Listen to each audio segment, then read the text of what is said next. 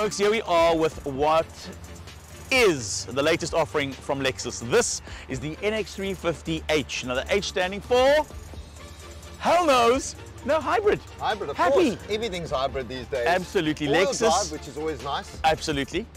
And it's very edgy in the design, Ryan, which I find quite interesting with Lexus. And I mean, Lexus generally oozes luxury. Yeah. When we think about Lexus, we always think of the luxury arm of Toyota. We think of Yes. that association with the brand that is Toyota. And we think of the word luxury. You cannot not associate the word L for luxury with Lexus. And this is what you get from this model. All the bells and whistles inside. In actual fact, it's so high-tech and so futuristic that you need a manual just to figure out opening up the door. It was a bit tricky. Where the door buttons are. But once you get used to it, once you point it out to you and you can read the sign that says push to open, it kind of makes sense what you have to do to open the doors. But John, really it's a nice package. And I love how Lexus have remained consistent in terms of their look and feel. There was a time when Lexus looked a lot like Toyota, bar the badging. You have their version of a Land Cruiser that was in the marketplace that basically was just a swapping of the badge from Toyota across to Lexus. But Lexus, over the past couple of years, we've seen coming to their own. They really are putting models into the marketplace that are edgy. I mean, this one looks like the LFA. The look on the front of this vehicle is reminiscent to me of the LFA, which is possibly the best Lexus ever made, arguably. Yeah, no, for sure. Their styling, you can definitely notice Lexus on the road. They've got quite their own sort of styling and edge to the brand, which is quite nice. And it's just that element up from your normal Toyota brand. You know, Absolutely. So it's a little bit more classy. I suppose to take on the German manufacturers, you know, you have to compete with that. So you can see from the interior, it's just pure class and elegance, I would say, inside. If you don't know how the hybrid system works, it's pretty simple. There's a battery that's a standard size within a vehicle, and it's also a combustion engine, and they both work hand in hand to give you the best kind of efficiency and economy. So this, I'm getting almost 1,000 kilometers to this tank. So it swaps over between battery technology, assisted battery technology, full EV mode, and of course full combustion mode as well. So it really is a blend and a mix of all things that is the future and all things that is hybrid. So Lexus will definitely tick those boxes off.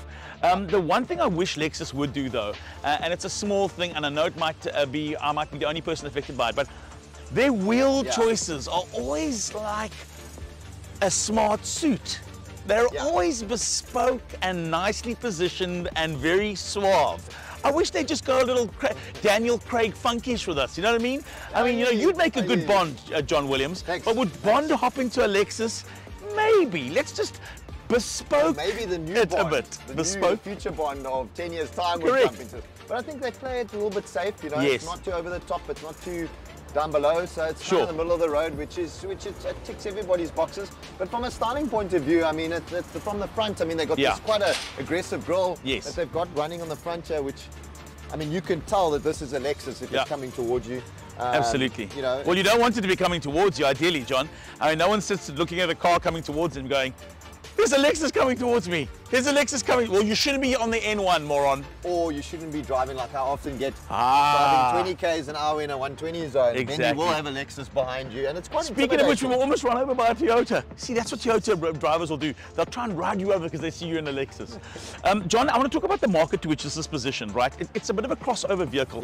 It's an SUV-ish type vehicle in that mid-category of vehicles. It's not their flagship in terms of the Lexus offerings, big SUV that they have out there, but it is something for the discerning buyer. And by that, I don't want the norm. I know what $1 million will buy me. I know what just over $1 million is going to buy me. I've seen the marketplace, and I want something that stands out. I want something that says I have taste without having to wear a Savile Row suit or have the designer Gucci sneakers. I wanted to say class, and I've made a good choice. Something that looks like no other in the marketplace, and something that also has a great history and pedigree.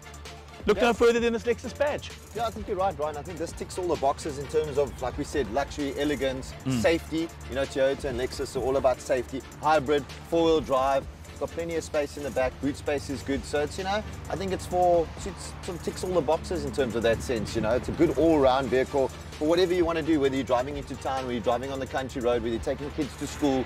So from that point of view, I think it's a good buy. I mean, price-wise, what are we looking at, Ryan? Just over $1 million. So it's competing with a lot of big hitters around that kind of money. And surely, yes, you will be able to find something that's going to be, to a degree, a lot bigger in terms of size for around that kind of money. At the same time, you're going to be saying, well, what for $1 million or 1.1? But I don't know. I like it. I love this. Lexus, well done. I love the looks. I love the edges. I love the curves. There's one thing I'd change in this vehicle. Just one thing alone. One thing in this vehicle I would change. And that's the noise it makes when you get too close to somebody. You know, the parking sensors are amazing, but it sounds to me like I want to go burst into song every time I hear them going. It sounds like a piano piece, like a John Legend song. Listen to this. Listen to this. This is a John Legend song, a John Legend piano song. See? Now listen to this. How many times do I try to tell you, you only sorry? Lexus, thank you very much for allowing us to drive this vehicle for a bit. Love the fuel economy. It's one of the few press cars we hand back with more petrol than what we started with. This is a great car. Like, subscribe, join John and I. John and I will be back with more great videos in the car stable. And like I said, John, if I had $1 million or 1.1 to spend, would I buy this Lexus? Well, I'll tell you what, it'd give all the others at that price point a good run for their money.